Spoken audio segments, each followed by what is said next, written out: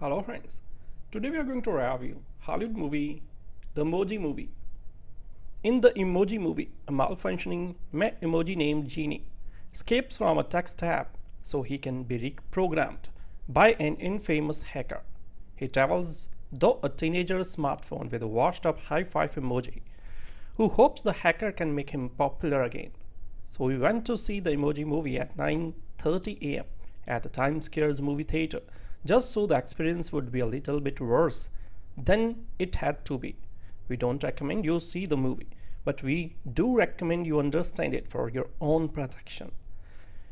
So with that in mind, we have broken down this movie into the emotions it will make you feel, because we love a theme.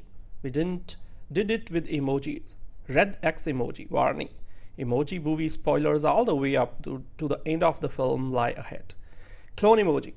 The Emoji Movie opens with a voiceover from T.J. Miller, proselytizing about the glory of the smartphone, which as it turns out is not a great way to start a movie. The world we live in, he says, referring to a smartphone, it is so wonderful, mysterious and magical. Of course, his magical world will soon be blown to metaphorical smithereens by a deranged smiley face emoji and her army of bots. The Emoji Movie never decides whether technology will ruin our lives or save them, but it remains convinced it has to be one or the other. Grimace emoji. The smartphone owner named Alex sits in a history class while his teacher rambles on about hieroglyphics. The teacher asks the class what hieroglyphics remind them of, winking so hard his eyeball almost pops out of the side of his head. So they remain silent, pups and transfixed by their phones. Sorry. The audience strains to keep the answer to themselves. So the audience pleads with the class to answer the question, but they are so dumb. They have no idea what he could mean. Meanwhile, Alex asks his snotty friend that he should text to his crush Addie in response to something she said earlier that day. So what she texted was never revealed, but Alex decides to send a single emoji in response. Words aren't cool, his friend says. So in a perfect bit of dialogue that effortlessly captures how teens really feel. So words aren't cool echoes into the back of the theater and reverberates off the skulls of adults, now terrified, unsure their mindless span can even speak a verbal language. Shrugging emoji. So he 5 takes Jean to the loser lounge, a place in Alex's messaging app where all the rarely used emoji like the fish cake, grandma and broom all hang out and think about their pointless idiotic emoji lives. Here, the writers had a chance to be thoughtful or maybe even sweet. So what's it like to be an outcast emoji? Are you always waiting for some niche meme to bring you to the app's surface instead?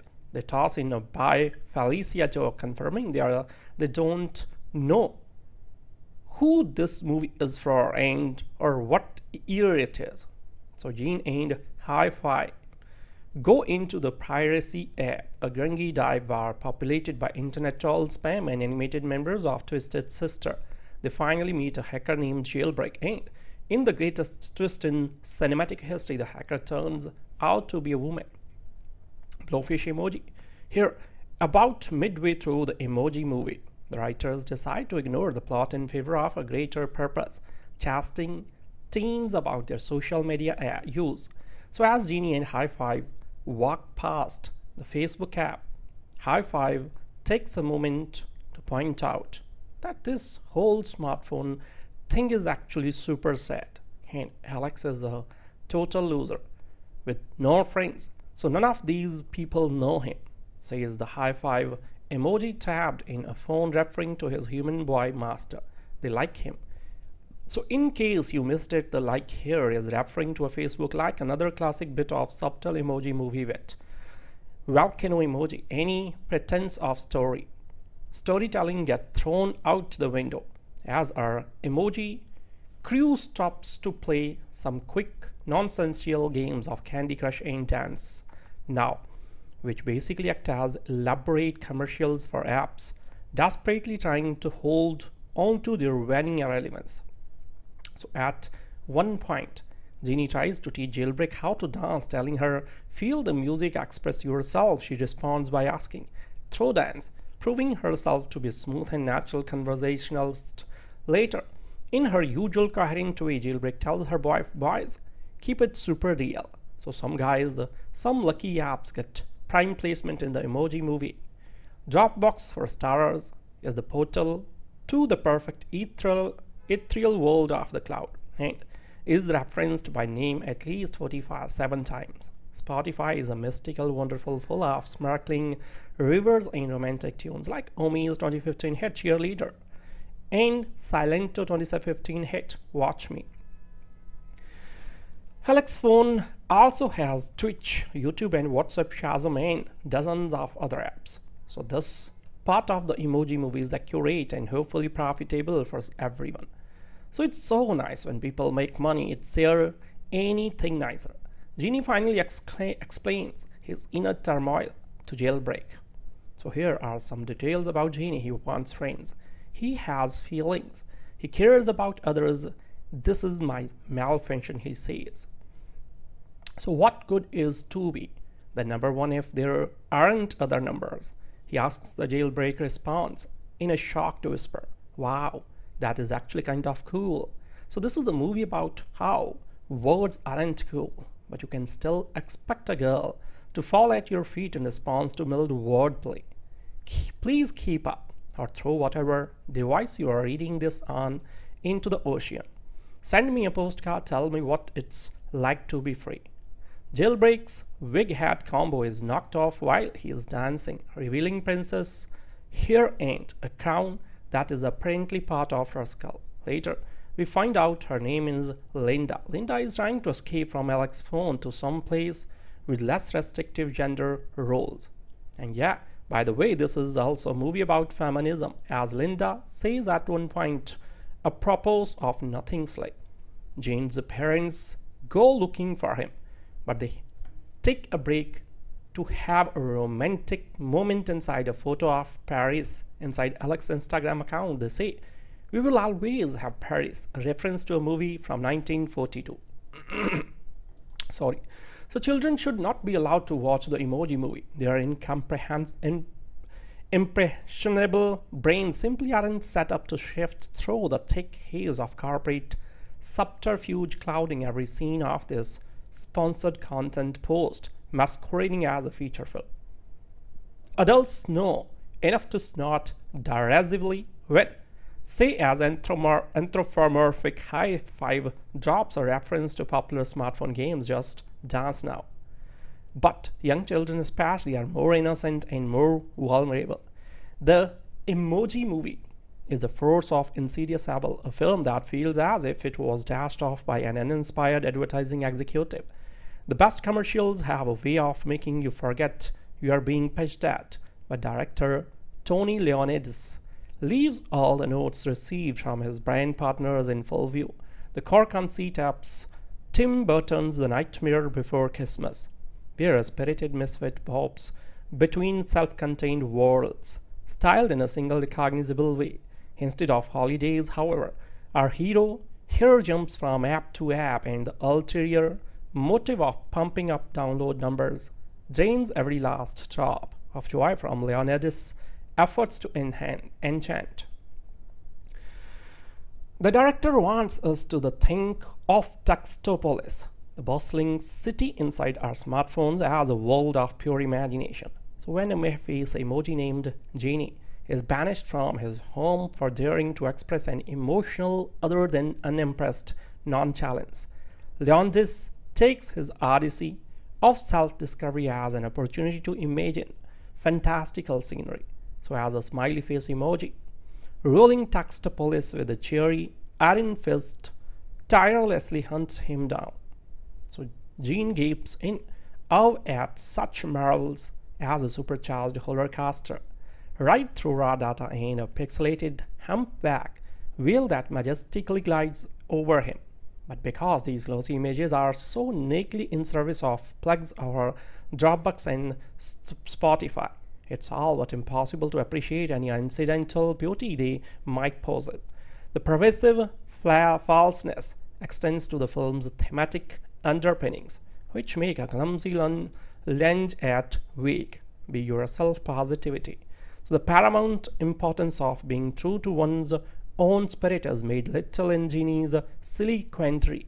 He is forced to hide who he is for the sake of compulsory homogeneity, and only through tapping into his full range of emotions can we achieve his potential. While Leondis, who is gay, has stated he intended this as an allegory for the tribulations faced by the community. Any social commentary is stymied by the execution. The film's insistent feel-goodery and occasional nods to feminism, ringfalls, product placement mashups, Toy Story and the Lego Movie had the purity of playtime to seal in the sentimentality. However, it's not as endearing in a film built around the apps we used to kill time while sat on the toilet. The ruthless mercenary details take the Emoji Movie beyond simply embarrassing and incompetent into something more manipulative and contemptible. So one perplexing scene finds the Emoji pals all doing a synchronized dance called the Emoji Bop. So in a film so desperate to sell itself, this is clearly a craven bid to go viral. The cinematic equivalent of clickbait, the script practically begs for the approval of the tweens that elevated the lowly emoji to phenomenon status, but has only the slightest notion how they talk or act. Alex, the human in possession of the phone housing Genie and the rest of the cast, speaks like an dusty oldster. Alex's awkward courtship of the cute girl in his class revolves around the development of emojis but demonstrates no workable understanding of how the icons fit into adolescent life. So watching this foggish hero angle for edgy relevance is as uncomfortable as reading as fast food chain's Twitter account. Sorry. However, the most disturbing part of this toxic film is the way it infects audiences with its ugly cynicism.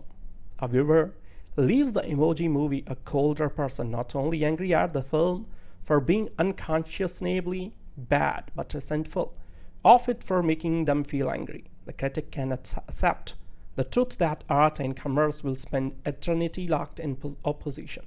So nevertheless, it's still startling to see art that cheers commerce or while being stamped in the face of its boots. Since Toy Story became an enormous box office hit and a beloved modern masterpiece by giving audiences an inspired look at what ordinary toys do when their owners aren't around, Hollywood has been striving to repeat that seemingly simple formula with a number of animated films that have offered viewers a privileged glimpse at the heretofore unseen existence of everything, from the shelves of a grocery store to a psyche of a young girl. Now comes the Emoji Movie, a film that dares to ask, what goes on in the magical worlds contained within our cell phones? A notion that I do not think that anyone has ever pondered for any amount of time outside of those stuck in a focus group at Sony Animation. So that is only the first of many problems with this film.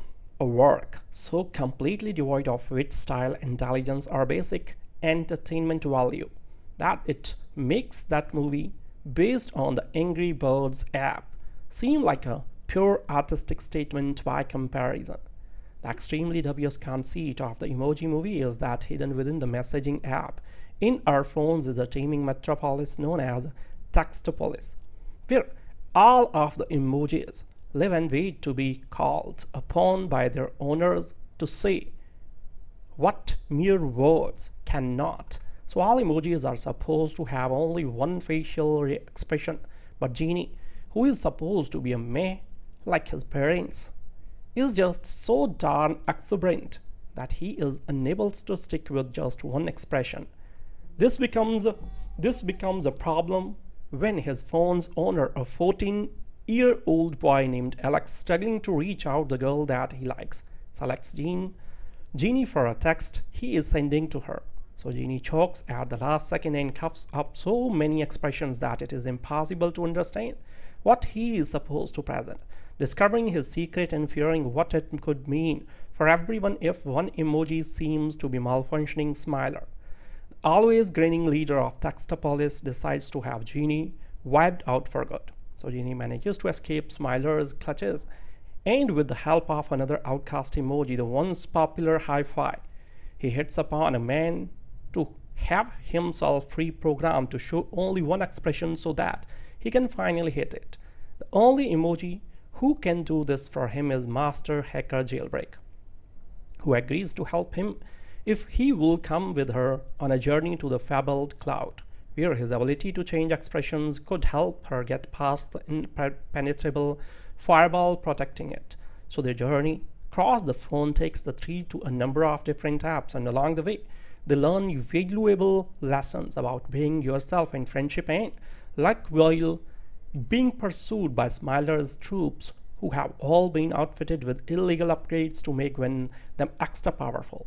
So to make matters worse, Alex, having grown increasingly annoyed by the glitches inadvertently caused by Genie's journey, have made an appointment to have his phone and everything contained within completely erased.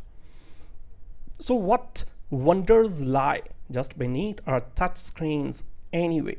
Based on the evidence put forth by the Emoji Movie, it is a combination of product placement and corporation synergy. Textopolis itself is an indifferent, conceived and executed cityscape populated by any number of familiar emojis, the most famous of which is presumably Pope, so who is voiced by none other than Sir Patrick Stewart in one of his less dignified gigs. So once we get outside the walls of Textopolis, we are essentially placed into a series of mini ads for well-known apps that range from brief detours to the lands of Facebook and YouTube to extend commercials for the Candy Crush and Just Dance games. Since nothing of import goes on during these scenes, I found myself speculating on which ones spent the most money to appear in the film based on the length of their exposure and the praise that they receive from the characters. So based on the available evidence, Dropbox must have been the big spenders here.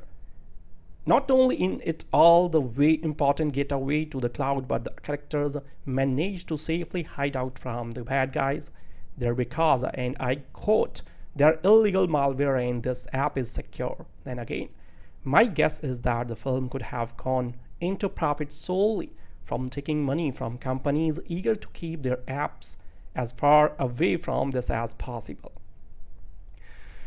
The failure of imagination in the Emoji Movie is not limited to its depiction of the app world. So this is a film that has literally nothing to offer viewers. There are no moments of humor, excitement, or insight regarding a culture that considers emojis to be the pinnacle of contemporary communication. The actors go through their lines with such a lack of enthusiasm that they make Krusty the clone seem focused and committed by comparison. So the message about the importance of being true to yourself rings exceptionally hollow, considering that there is not a single thing there that has not been blatantly taken from other better films. So in fact, the only factor about the screenplay that is remotely surprising is the presence of Mike White, a acclaimed writer of the likes of School of Rock and Beatrice at Dinner. So as one of the credited screenwriters, how to explain his participation in a project as lame as this?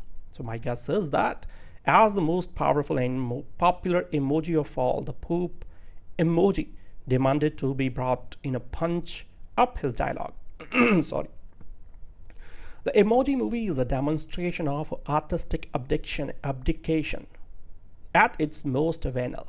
But will the kids like it? To that question, I offer this observation. This past weekend, I played Ersat's uncle to taking two adorable girls of my acquaintance, 10-year-old Mamie and 4-year-old Danger, to see Hayao Miyazaki's 1989 favorite Kiki's Delivery Service on the big screen in a nearly full theater that contained a lot of families with small children.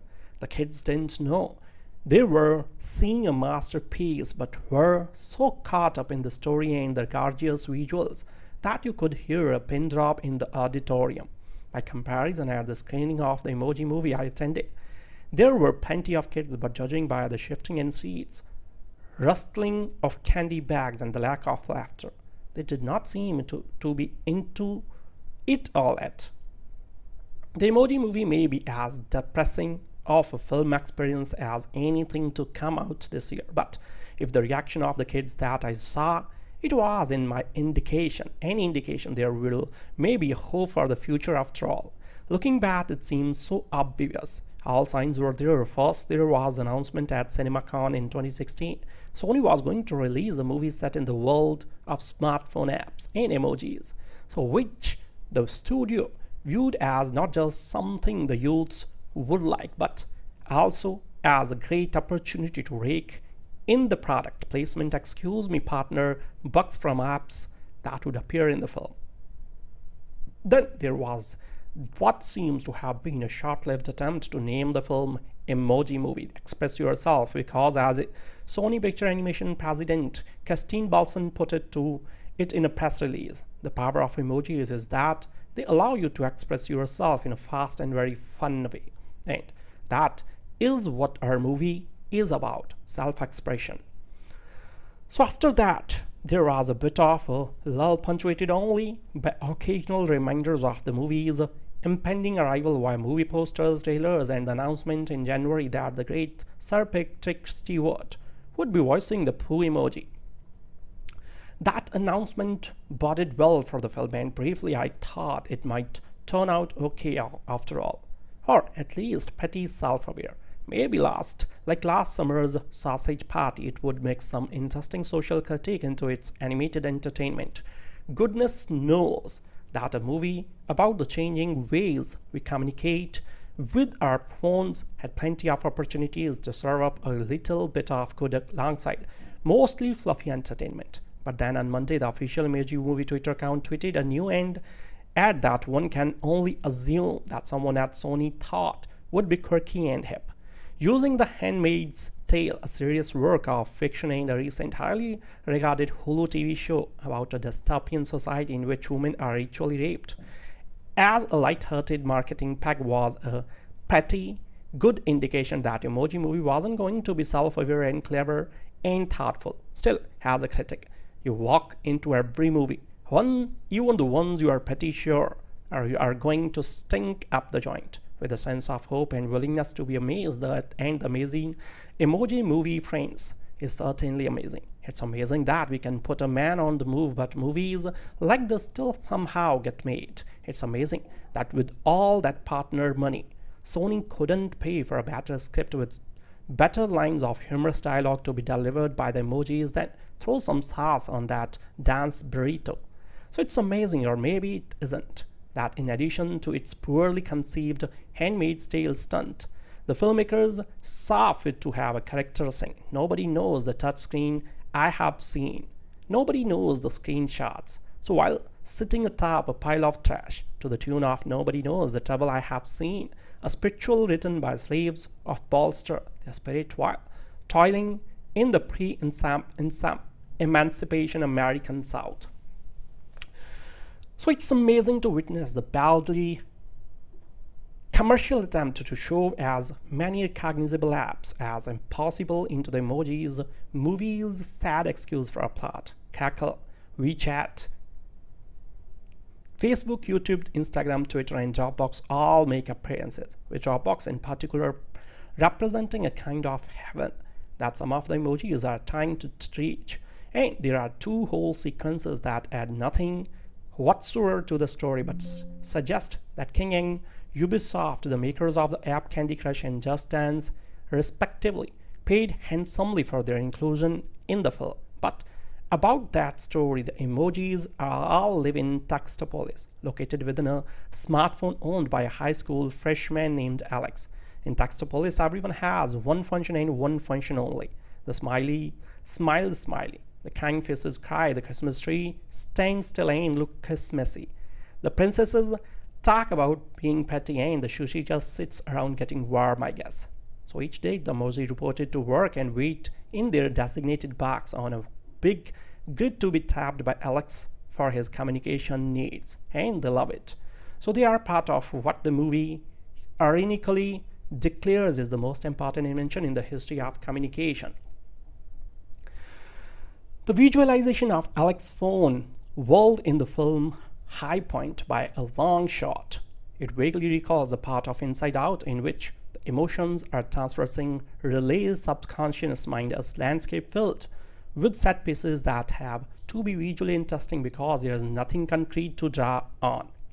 In the Emoji Movie, a malfunctioning emoji named Genie escapes from a text app so he can be reprogrammed by an infamous hacker. He travels through a teenager's smartphone with a washed up high five emoji who hopes the hacker can make him popular again. So we went to see the Emoji Movie at 9:30 a.m. at the Times Square's movie theater, just so the experience would be a little bit worse than it had to be. We don't recommend you see the movie, but we do recommend you understand it for your own protection.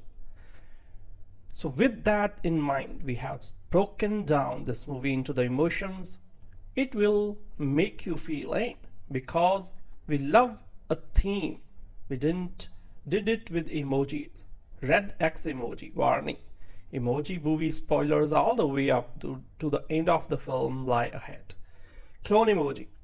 The Emoji Movie opens with a voiceover from T.J. Miller, proselytizing about the glory of the smartphone, which as it turns out is not a great way to start a movie. The world we live in, he says, referring to a smartphone, it is so wonderful, mysterious and magical. Of course, his magical world will soon be blown to metaphorical smithereens by a deranged smiley face emoji and her army of bots. The Emoji Movie never decides whether technology will ruin our lives or save them, but it remains convinced it has to be one or the other. Grimace emoji. The smartphone owner named Alex sits in a history class while his teacher rambles on about hieroglyphics. The teacher asks the class what hieroglyphics remind them of, winking so hard his eyeball almost pops out of the side of his head. So they remain silent, pups and transfixed by their phones. Sorry. The audience strains to keep the answer to themselves. So the audience pleads with the class to answer the question, but they are so dumb. They have no idea what he could mean. Meanwhile, Alex asks his naughty friend that he should text to his crush Addie in response to something she said earlier that day. So what she texted was never revealed, but Alex decides to send a single emoji in response. Words aren't cool, his friend says. So in a perfect bit of dialogue that effortlessly captures how teens really feel. So words aren't cool echoes into the back of the theater and reverberates off the skulls of adults, now terrified, unsure their mindless span can't even speak a verbal language. Shrugging emoji. So he5 takes Jean to the loser lounge, a place in Alex's messaging app where all the rarely used emoji like the fish cake, grandma and broom all hang out and think about their pointless idiotic emoji lives. Here, the writers had a chance to be thoughtful or maybe even sweet. So what's it like to be an outcast emoji? Are you always waiting for some niche meme to bring you to the app surface instead? They toss in a bye Felicia joke confirming they don't know who this movie is for and or what year it is. So Jean and Hi-Fi go into the piracy app, a grungy dive bar populated by internet troll spam and animated members of Twisted Sister. They finally meet a hacker named Jailbreak, and in the greatest twist in cinematic history, the hacker turns out to be a woman. blowfish emoji. Here, about midway through the Emoji Movie, the writers decide to ignore the plot in favor of a greater purpose, chastening teens about their social media use. So as Genie and High Five walk past the Facebook app, High Five takes a moment to point out that this whole smartphone thing is actually super sad, and Alex is a total loser with no friends, so none of these people know him, says the High Five emoji tabbed in a phone referring to his human boy master. They like him. So in case you missed it, the like here is referring to a Facebook like, another classic bit of subtle Emoji Movie wit. Volcano emoji, any pretense of storytelling get thrown out the window as our emoji crew stops to play some quick nonsensical games of Candy Crush and Dance Now, which basically act as elaborate commercials for apps desperately trying to hold on to their vanilla elements. So at one point, Genie tries to teach Jailbreak how to dance, telling her, "Feel the music, express yourself." She responds by asking, "Throw dance," proving herself to be a smooth and natural conversationalist. Later, in her usual coherent way, Jailbreak tells her boys, "Keep it super real." So some guys, some lucky apps get prime placement in the Emoji Movie. Dropbox, for starters, is the portal to the perfect ethereal world of the cloud, and is referenced by name at least 47 times. Spotify is a mystical, wonderful, full of sparkling rivers and romantic tunes like Omi's 2015 hit Cheerleader and Silento 2015 hit Watch Me. Alex phone also has Twitch, YouTube, and WhatsApp, Shazam, and dozens of other apps. So this part of the Emoji Movie is accurate and hopefully profitable for everyone. So it's so nice when people make money. It's there anything nicer. Genie finally explains his inner turmoil to Jailbreak. So here are some details about Genie. He wants friends. He has feelings. He cares about others. This is my malfunction, he says. So what good is 2B? The number one if there aren't other numbers? He asks. The Jailbreak responds in a shocked whisper, "Wow, that is actually kind of cool." So this is a movie about how words aren't cool, but you can still expect a girl to fall at your feet in response to mild wordplay.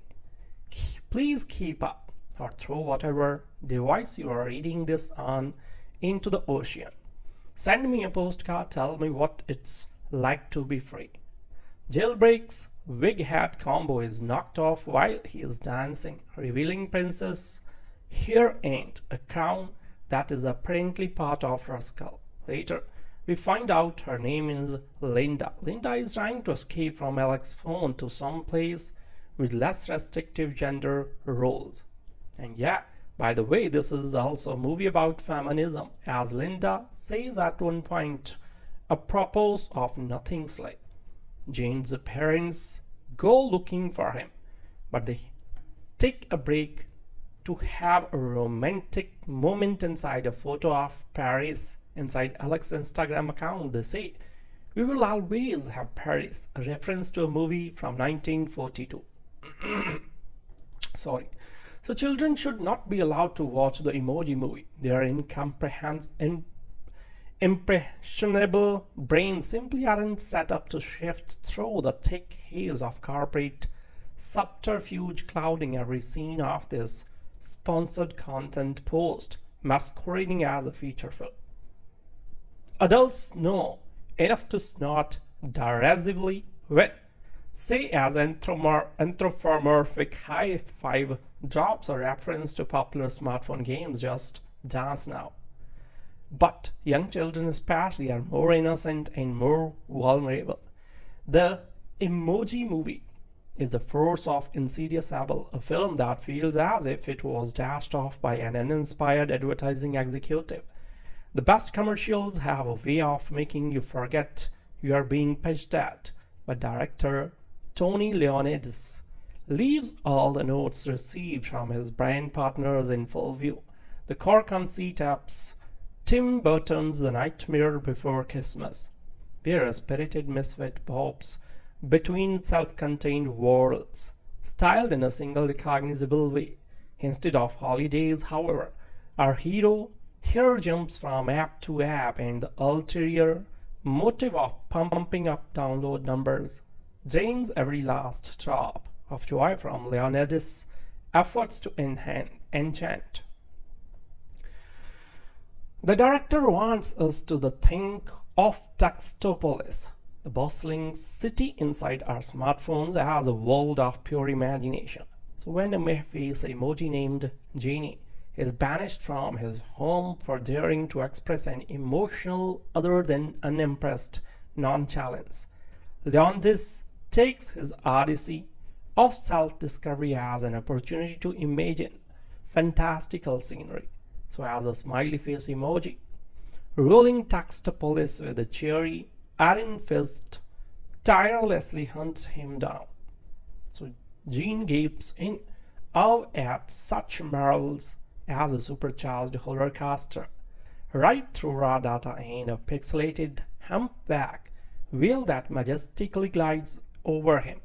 But because these glossy images are so neatly in service of plugs or Dropbox and Spotify, it's all but impossible to appreciate any incidental beauty they might possess.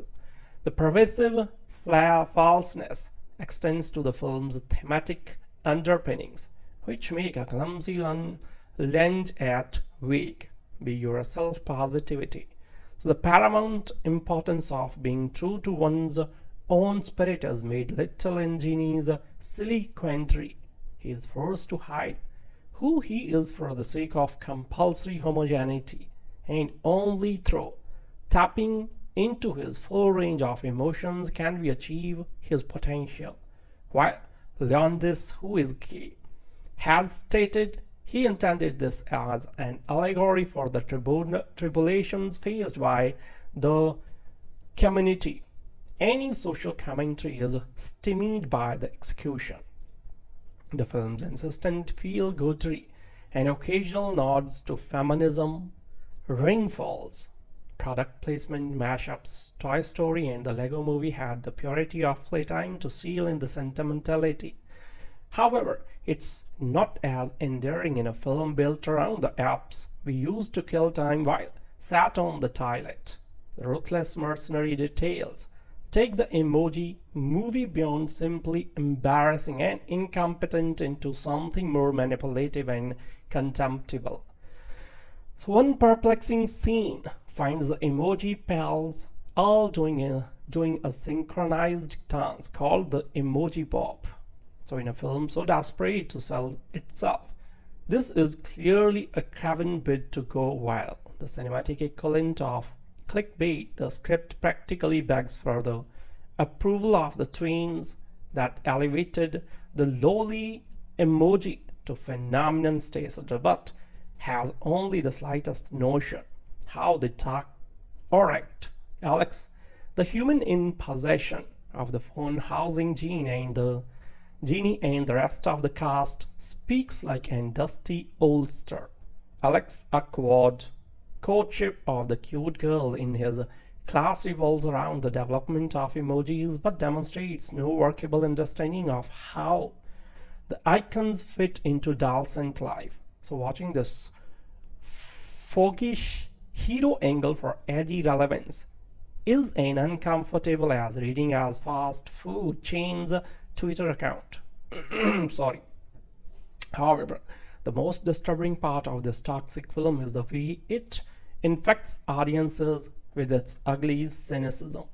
A viewer leaves the Emoji Movie a colder person, not only angry at the film for being unconscionably bad, but resentful of it for making them feel angry. The critic can accept the truth that art and commerce will spend eternity locked in opposition.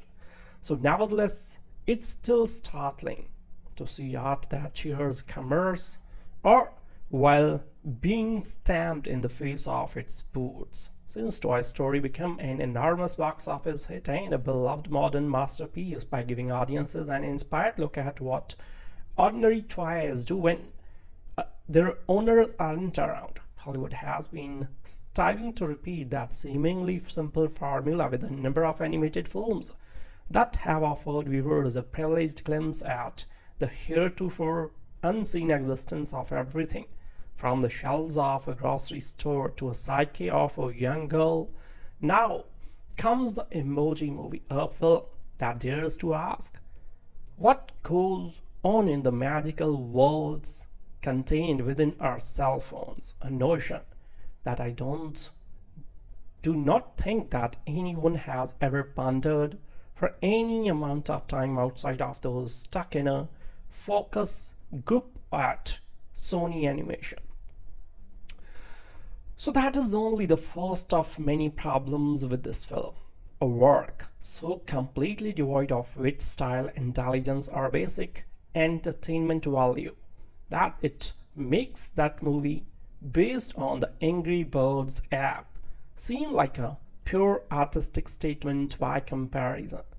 The extremely dubious conceit of the Emoji Movie is that hidden within the messaging app in our phones is a teeming metropolis known as Textopolis, where all of the emojis live and wait to be called upon by their owners to say what mere words cannot.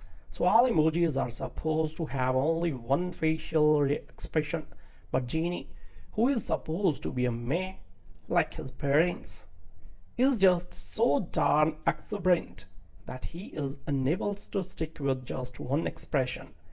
This becomes a problem when his phone's owner, a 14-year-old boy named Alex, struggling to reach out the girl that he likes, selects Genie for a text he is sending to her.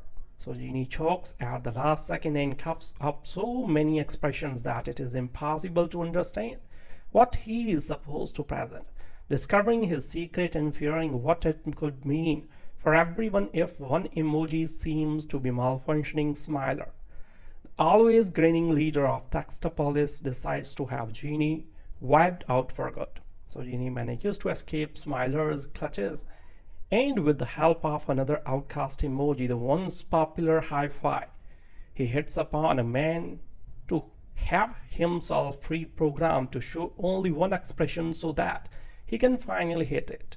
The only emoji who can do this for him is Master Hacker Jailbreak, who agrees to help him if he will come with her on a journey to the fabled cloud, where his ability to change expressions could help her get past the impenetrable firewall protecting it.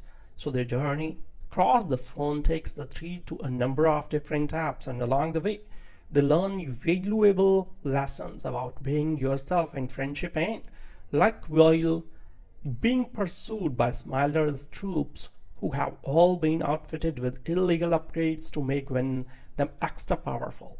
So to make matters worse, Alex, having grown increasingly annoyed by the glitches inadvertently caused by Genie's journey, have made an appointment to have his phone and everything contained within completely erased. So what wonders lie just beneath our touch screens anyway? Based on the evidence put forth by the Emoji Movie, it is a combination of product placement and corporation synergy. Textopolis itself is an indifferent, conceived and executed cityscape populated by any number of familiar emojis, the most famous of which is presumably Pope, so who is voiced by none other than Sir Patrick Stewart in one of his less dignified gigs. So once we get outside the walls of Textopolis, we are essentially placed into a series of mini ads for well-known apps that range from brief detours to the lands of Facebook and YouTube to extend commercials for the Candy Crush and Just Dance games. Since nothing of import goes on during these scenes, I found myself speculating on which ones spent the most money to appear in the film based on the length of their exposure and the praise that they receive from the characters. So based on the available evidence, Starbucks must have been the big spenders here. Not only in its all the way important getaway to the cloud, but the characters managed to safely hide out from the bad guys there because, and I quote, "their illegal malware and this app is secure." Then again, my guess is that the film could have gone into profit solely from taking money from companies eager to keep their apps as far away from this as possible. The failure of imagination in the Emoji Movie is not limited to its depiction of the app world. So this is a film that has literally nothing to offer viewers. There are no moments of humor, excitement, or insight regarding a culture that considers emojis to be the pinnacle of contemporary communication. The actors go through their lines with such a lack of enthusiasm that they make Krusty the Clown seem focused and committed by comparison. So the message about the importance of being true to yourself rings exceptionally hollow, considering that there is not a single thing there that has not been blatantly taken from other better films. So in fact, the only factor about the screenplay that is remotely surprising is the presence of Mike White, a acclaimed writer of the likes of School of Rock and Big Trees at Dinner. So as one of the credited screenwriters, how to explain his participation in a project as lame as this? So my guess is that as the most powerful and popular emoji of all, the poop emoji demanded to be brought in a punch up his dialogue. Sorry. The Emoji Movie is a demonstration of artistic abdication at its most venal. But will the kids like it? To that question, I offer this observation. This past weekend, I played Ersat's uncle to taking two adorable girls of my acquaintance, 10-year-old Mamie and 4-year-old Danger, to see Hayao Miyazaki's 1989 favorite Kiki's Delivery Service on the big screen in a nearly full theater that contained a lot of families with small children. The kids didn't know they were seeing a masterpiece, but were so caught up in the story and the gorgeous visuals that you could hear a pin drop in the auditorium. By comparison, at the screening of the Emoji Movie I attended, there were plenty of kids, but judging by the shifting in seats, rustling of candy bags, and the lack of laughter, they did not seem to be into it all yet. The Emoji Movie may be as depressing of a film experience as anything to come out this year, but if the reaction of the kids that I saw, it was any indication there will maybe a hope for the future after all. Looking back, it seems so obvious. All signs were there. First, there was an announcement at CinemaCon in 2016. Sony was going to release a movie set in the world of smartphone apps and emojis, so which the studio viewed as not just something the youths would like, but also as a great opportunity to rake in the product placement, excuse me, partner, bucks from apps that would appear in the film. Then there was what seems to have been a short-lived attempt to name the film Emoji Movie, Express Yourself, because as Sony Pictures Animation president Christine Balson put it in a press release, the power of emojis is that they allow you to express yourself in a fast and very fun way. And that is what our movie is about, self-expression. So after that, there was a bit of a lull punctuated only by occasional reminders of the movie's impending arrival via movie posters, trailers, and the announcement in January that the great Sir Patrick Stewart would be voicing the poo emoji. That announcement boded well for the film, and briefly I thought it might turn out okay after all, or at least pretty self-aware. Maybe Like last summer's Sausage Party, it would mix some interesting social critique into its animated entertainment. Goodness knows that a movie about the changing ways we communicate with our phones had plenty of opportunities to serve up a little bit of good alongside mostly fluffy entertainment. But then on Monday, the official Emoji Movie Twitter account tweeted a new ad that one can only assume that someone at Sony thought would be quirky and hip.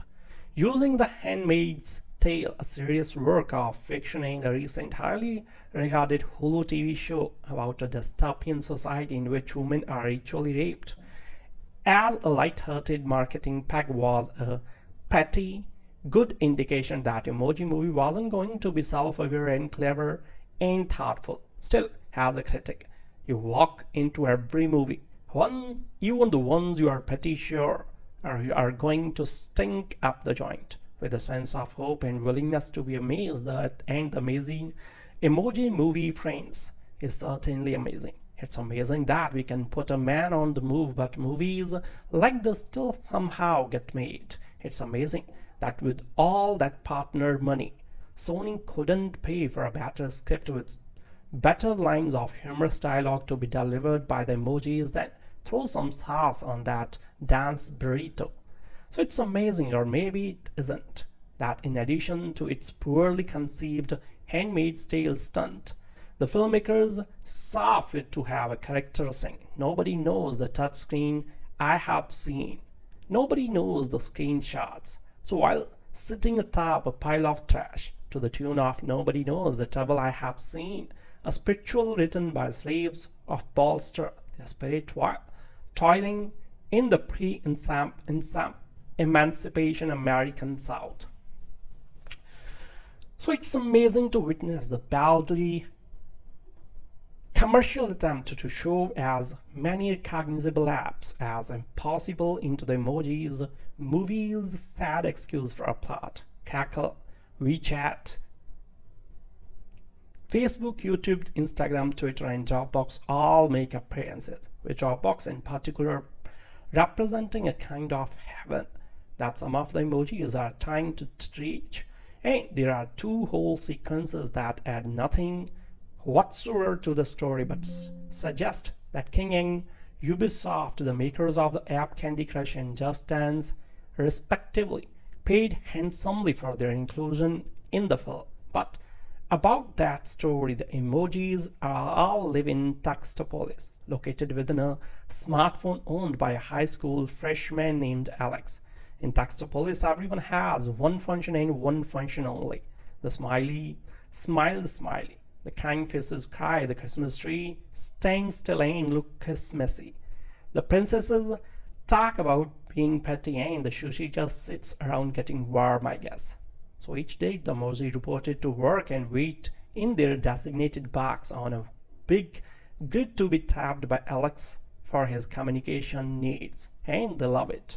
So they are part of what the movie ironically declares is the most important invention in the history of communication. The visualization of Alex's phone world in the film high point by a long shot. It vaguely recalls a part of Inside Out in which the emotions are traversing Relay's subconscious mind as landscape filled with set pieces that have to be visually interesting because there is nothing concrete to draw on. In the Emoji Movie, a malfunctioning emoji named Genie escapes from a text app so he can be reprogrammed by an infamous hacker. He travels though a teenager's smartphone with a washed up high five emoji who hopes the hacker can make him popular again. So we went to see the Emoji Movie at 9:30 a.m. at the Times Square's movie theater, just so the experience would be a little bit worse than it had to be. We don't recommend you see the movie, but we do recommend you understand it for your own protection. So with that in mind, we have broken down this movie into the emotions it will make you feel, because we love a theme. We did it with emojis. Red X emoji, warning. Emoji Movie spoilers all the way up to the end of the film lie ahead. Clone emoji. The Emoji Movie opens with a voiceover from T.J. Miller, proselytizing about the glory of the smartphone, which as it turns out is not a great way to start a movie. The world we live in, he says, referring to a smartphone, it is so wonderful, mysterious and magical. Of course, his magical world will soon be blown to metaphorical smithereens by a deranged smiley face emoji and her army of bots. The Emoji Movie never decides whether technology will ruin our lives or save them, but it remains convinced it has to be one or the other. Grimace emoji. The smartphone owner named Alex sits in a history class while his teacher rambles on about hieroglyphics. The teacher asks the class what hieroglyphics remind them of, winking so hard his eyeball almost pops out of the side of his head. So they remain silent, pups and transfixed by their phones. Sorry. The audience strains to keep the answer to themselves. So the audience pleads with the class to answer the question, but they are so dumb. They have no idea what he could mean. Meanwhile, Alex asks his naughty friend that he should text to his crush Eddie in response to something she said earlier that day. So what she texted was never revealed, but Alex decides to send a single emoji in response. Words aren't cool, his friend says. So in a perfect bit of dialogue that effortlessly captures how teens really feel. So words aren't cool echoes into the back of the theater and reverberates off the skulls of adults, now terrified, unsure their mindless span can even speak a verbal language. Shrugging emoji. So he 5 takes Jean to the loser lounge, a place in Alex's messaging app where all the rarely used emoji like the fish cake, grandma and broom all hang out and think about their pointless idiotic emoji lives. Here, the writers had a chance to be thoughtful or maybe even sweet. So what's it like to be an outcast emoji? Are you always waiting for some niche meme to bring you to the app surface instead? They toss in a "Bye Felicia" joke, confirming they don't know who this movie is for and or what year it is. So Jean and Hi-Fi go into the piracy app, a grungy dive bar populated by internet troll spam and animated members of Twisted Sister. They finally meet a hacker named Jailbreak, and in the greatest twist in cinematic history, the hacker turns out to be a woman. Blowfish emoji. Here, about midway through the Emoji Movie, the writers decide to ignore the plot in favor of a greater purpose, chastening teens about their social media use. So as Jeannie and High Five walk past the Facebook app, High Five takes a moment to point out that this whole smartphone thing is actually super sad, and Alex is a total loser with no friends, so none of these people know him, says the High Five emoji tabbed in a phone referring to his human boy master. They like him. So in case you missed it, the like here is referring to a Facebook like, another classic bit of subtle Emoji Movie wit. Volcano emoji. Any pretense of storytelling get thrown out the window as our emoji crew stops to play some quick nonsensical games of Candy Crush and Dance Now, which basically act as elaborate commercials for apps desperately trying to hold onto their vanilla elements. So at one point, Jeannie tries to teach Jailbreak how to dance, telling her, "Feel the music, express yourself." She responds by asking, "Throw dance," proving herself to be smooth and natural conversationalist. Later, in her usual coherent way, Jailbreak tells her boys, "Keep it super real." So some lucky apps get prime placement in the Emoji Movie. Dropbox, for starters, is the portal to the perfect ethereal world of the cloud, and is referenced by name at least 47 times. Spotify is a mystical, wonderful, full of sparkling rivers and romantic tunes like Omi's 2015 hit Cheerleader and Silento 2015 hit Watch Me. Alex phone also has Twitch, YouTube and WhatsApp, Shazam and dozens of other apps. So this part of the Emoji Movie is accurate and hopefully profitable for everyone. So it's so nice when people make money. It's there anything nicer. Jeannie finally explains his inner turmoil to Jailbreak. So here are some details about Jeannie. He wants friends. He has feelings. He cares about others. This is my malfunction, he says. So what good is to be? the number one if there aren't other numbers. He asks the jailbreak response in a shocked whisper. Wow, that is actually kind of cool. So this is a movie about how words aren't cool, but you can still expect a girl to fall at your feet in response to mild wordplay. Please keep up, or throw whatever device you are reading this on into the ocean. Send me a postcard, tell me what it's like to be free. Jailbreak's wig hat combo is knocked off while he is dancing, revealing Princess Here Ain't a crown that is apparently part of her skull. Later, we find out her name is Linda. Linda is trying to escape from Alex's phone to some place with less restrictive gender roles. And yeah, by the way, this is also a movie about feminism, as Linda says at one point, apropos of nothing's like. Jane's parents go looking for him, but they take a break to have a romantic moment inside a photo of Faris inside Alex's Instagram account. They say, "We will always have Faris," a reference to a movie from 1942. Sorry. So children should not be allowed to watch the Emoji Movie. Their impressionable brains simply aren't set up to shift through the thick haze of corporate subterfuge clouding every scene of this sponsored content post, masquerading as a feature film. Adults know enough to snort derisively when, say, as anthropomorphic high five drops a reference to popular smartphone games, just dance now. But young children especially are more innocent and more vulnerable. The Emoji Movie is a force of insidious evil, a film that feels as if it was dashed off by an uninspired advertising executive. The best commercials have a way of making you forget you are being pitched at, but director Tony Leondis leaves all the notes received from his brand partners in full view. The core conceit ups Tim Burton's The Nightmare Before Christmas, where a spirited misfit pops between self-contained worlds, styled in a single recognizable way. Instead of holidays, however, our hero here jumps from app to app, and the ulterior motive of pumping up download numbers drains every last drop of joy from Leondis' efforts to enchant. The director wants us to think of Textopolis, the bustling city inside our smartphones, as a world of pure imagination. So when a face emoji named Genie is banished from his home for daring to express an emotional other than unimpressed nonchalance, Leondis takes his odyssey of self-discovery as an opportunity to imagine fantastical scenery. So as a smiley face emoji, ruling Textopolis with a cheery iron fist tirelessly hunts him down. So Gene gapes in awe at such marvels as a supercharged roller coaster, right through raw data and a pixelated humpback wheel that majestically glides over him. But because these glossy images are so neatly in service of plugs or Dropbox and Spotify, it's all but impossible to appreciate any incidental beauty they might possess.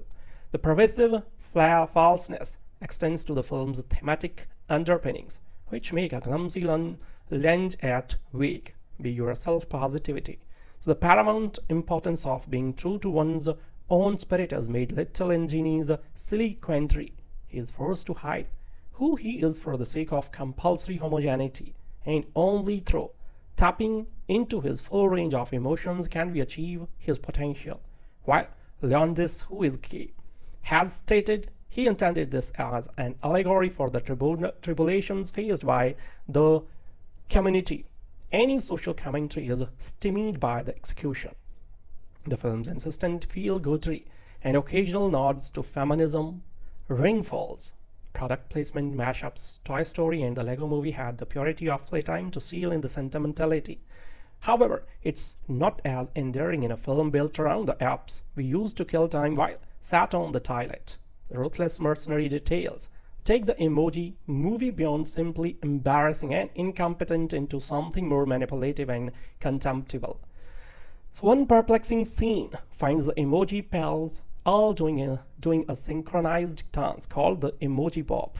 So in a film so desperate to sell itself, this is clearly a craven bid to go viral. The cinematic equivalent of clickbait, the script practically begs for the approval of the tweens that elevated the lowly emoji to phenomenon status, but has only the slightest notion how they talk or act Alex, the human in possession of the phone housing Genie and the rest of the cast, speaks like a dusty oldster. Alex's awkward courtship of the cute girl in his class revolves around the development of emojis but demonstrates no workable understanding of how the icons fit into adolescent life. So watching this folkish hero angle for edgy relevance is as uncomfortable as reading as fast food chain's Twitter account. Sorry.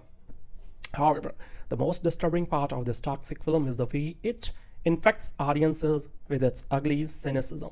A viewer leaves the Emoji Movie a colder person, not only angry at the film for being unconscionably bad, but resentful of it for making them feel angry. The critic cannot accept the truth that art and commerce will spend eternity locked in opposition. So nevertheless, it's still startling to see art that cheers commerce or while being stamped in the face of its boots. Since Toy Story became an enormous box office hit and a beloved modern masterpiece by giving audiences an inspired look at what ordinary toys do when their owners aren't around, Hollywood has been striving to repeat that seemingly simple formula with a number of animated films that have offered viewers a privileged glimpse at the heretofore unseen existence of everything, from the shelves of a grocery store to a psyche of a young girl. Now comes the Emoji Movie, a film that dares to ask, what goes on in the magical worlds contained within our cell phones? A notion that I do not think that anyone has ever pondered for any amount of time outside of those stuck in a focus group at Sony Animation. So that is only the first of many problems with this film.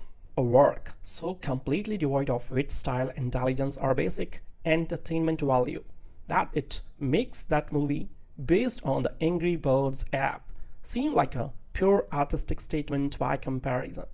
The extremely dubious conceit of the Emoji Movie is that hidden within the messaging app in our phones is a teeming metropolis known as Textopolis, where all of the emojis live and wait to be called upon by their owners to say what mere words cannot. So all emojis are supposed to have only one facial expression, but Genie, who is supposed to be a meh like his parents, is just so darn exuberant that he is unable to stick with just one expression. This becomes a problem when his phone's owner, a 14-year-old boy named Alex, struggling to reach out the girl that he likes, selects Genie for a text he is sending to her. So Genie chokes at the last second and coughs up so many expressions that it is impossible to understand what he is supposed to present, discovering his secret and fearing what it could mean for everyone if one emoji seems to be malfunctioning. Smiler, the always grinning leader of Textopolis, decides to have Genie wiped out for good. So Genie manages to escape Smiler's clutches, and with the help of another outcast emoji, the once popular Hi-Fi, he hits upon a man to have himself pre-programmed to show only one expression so that he can finally hit it. The only emoji who can do this for him is Master Hacker Jailbreak, who agrees to help him if he will come with her on a journey to the fabled cloud, where his ability to change expressions could help her get past the impenetrable firewall protecting it. So their journey across the phone takes the three to a number of different apps, and along the way they learn valuable lessons about being yourself in friendship and luck while being pursued by Smiler's troops, who have all been outfitted with illegal upgrades to make them extra powerful. So to make matters worse, Alex, having gone increasingly annoyed by the glitches inadvertently because caused by Genie's journey, have made an appointment to have his phone and everything contained within completely erased. So what wonders lie just beneath our touch screens anyway? Based on the evidence put forth by the Emoji Movie, it is a combination of product placement and corporation synergy. Textopolis itself is an indifferent, conceived and executed cityscape populated by any number of familiar emojis, the most famous of which is presumably Pope, so who is voiced by none other than Sir Patrick Stewart in one of his less dignified gigs. So once we get outside the walls of Textopolis, we are essentially placed into a series of mini ads for well-known apps, that range from brief detours to the lanes of Facebook and YouTube to extend commercials for the Candy Crush and Just Dance games.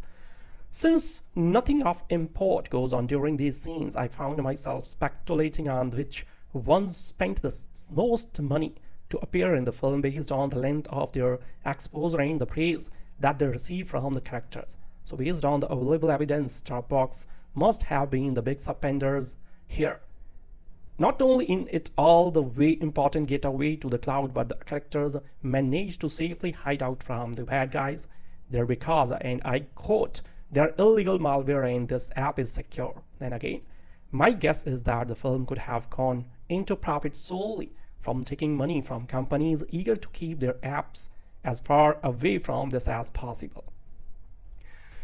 The failure of imagination in the Emoji Movie is not limited to its depiction of the app world. So this is a film that has literally nothing to offer viewers. There are no moments of humor, excitement, or insight regarding a culture that considers emojis to be the pinnacle of contemporary communication. The actors go through their lines with such a lack of enthusiasm that they make Krusty the Clown seem focused and committed by comparison. So the message about the importance of being true to yourself rings exceptionally hollow, considering that there is not a single thing there that has not been blatantly taken from other better films. So in fact, the only factor about the screenplay that is remotely surprising is the presence of Mike White, an acclaimed writer of the likes of School of Rock and Beatrice at Dinner. So as one of the credited screenwriters, how to explain his participation in a project as lame as this? So my guess is that as the most powerful and popular emoji of all, the poop emoji demanded to be brought in a punch up his dialogue. Sorry. The Emoji Movie is a demonstration of artistic abdication at its most venal. But will the kids like it? To that question, I offer this observation. This past weekend, I played Ersatz uncle to taking two adorable girls of my acquaintance, 10-year-old Mamie and 4-year-old Danger, to see Hayao Miyazaki's 1989 favorite Kiki's Delivery Service on the big screen in a nearly full theater that contained a lot of families with small children. The kids didn't know they were seeing a masterpiece, but were so caught up in the story and the gorgeous visuals that you could hear a pin drop in the auditorium. By comparison, at the screening of the Emoji Movie I attended, there were plenty of kids, but judging by the shifting in seats, rustling of candy bags, and the lack of laughter, they did not seem to be into it all yet. The Emoji Movie may be as depressing of a film experience as anything to come out this year, but if the reaction of the kids that I saw, it was in my any indication there will maybe hope for the future after all. Looking back, it seems so obvious. All signs were there. First, there was an announcement at CinemaCon in 2016. Sony was going to release a movie set in the world of smartphone apps and emojis, so which the studio viewed as not just something the youths would like, but also as a great opportunity to rake in the product placement, excuse me, partner, bucks from apps that would appear in the film. Then there was what seems to have been a short-lived attempt to name the film Emoji Movie, Express Yourself, because as Sony Picture Animation president Christine Balson put it in a press release, the power of emojis is that they allow you to express yourself in a fast and very fun way. And that is what our movie is about, self-expression. So after that, there was a bit of a lull punctuated only by occasional reminders of the movie's impending arrival via movie posters, trailers, and the announcement in January that the great Sir Patrick Stewart would be voicing the poo emoji. That announcement boded well for the film, and briefly I thought it might turn out okay after all, or at least pretty self-aware. Maybe like last summer's Sausage Party, it would make some interesting social critique into its animated entertainment. Goodness knows that a movie about the changing ways we communicate with our phones had plenty of opportunities to serve up a little bit of good alongside mostly fluffy entertainment. But then on Monday, the official Emoji Movie Twitter account tweeted a new ad that one can only assume that someone at Sony thought would be quirky and hip. Using The Handmaid's Tale, a serious work of fiction and a recent highly regarded Hulu TV show about a dystopian society in which women are ritually raped as a light-hearted marketing pack was a petty, good indication that Emoji Movie wasn't going to be self-aware and clever and thoughtful. Still, as a critic, you walk into every movie, even the ones you are pretty sure are going to stink up the joint, with a sense of hope and willingness to be amazed at and amazing. Emoji Movie, friends, is certainly amazing. It's amazing that we can put a man on the move, but movies like this still somehow get made. It's amazing that with all that partner money, Sony couldn't pay for a better script with better lines of humorous dialogue to be delivered by the emojis than throw some sauce on that dance burrito. So it's amazing, or maybe it isn't, that in addition to its poorly conceived Handmaid's Tale stunt, the filmmakers saw fit to have a character sing, "Nobody knows the touchscreen I have seen. Nobody knows the screenshots." So while sitting atop a pile of trash to the tune of "Nobody knows the trouble I have seen," a spiritual written by slaves of bolster their spirit while toiling in the pre-emancipation American South. So it's amazing to witness the baldly commercial attempt to show as many recognizable apps as impossible into the emojis, movies' sad excuse for a plot. Crackle, WeChat, Facebook, YouTube, Instagram, Twitter, and Dropbox all make appearances, with Dropbox in particular representing a kind of heaven that some of the emojis are trying to reach. And there are two whole sequences that add nothing whatsoever to the story but suggest that King and Ubisoft, the makers of the app Candy Crush and Just Dance, respectively, paid handsomely for their inclusion in the film. But about that story, the emojis all live in Textopolis, located within a smartphone owned by a high school freshman named Alex. In Textopolis, everyone has one function and one function only: the smiley, smiley. The crying faces cry, the Christmas tree stands still and look Christmassy. The princesses talk about being petty, and the sushi just sits around getting warm, I guess. So each day, the emoji reported to work and wait in their designated box on a big grid to be tapped by Alex for his communication needs, and they love it. So they are part of what the movie ironically declares is the most important invention in the history of communication. The visualization of Alex's phone world in the film high point by a long shot. It vaguely recalls a part of Inside Out in which the emotions are traversing Relay's subconscious mind as landscape filled with set pieces that have to be visually interesting because there is nothing concrete to draw on.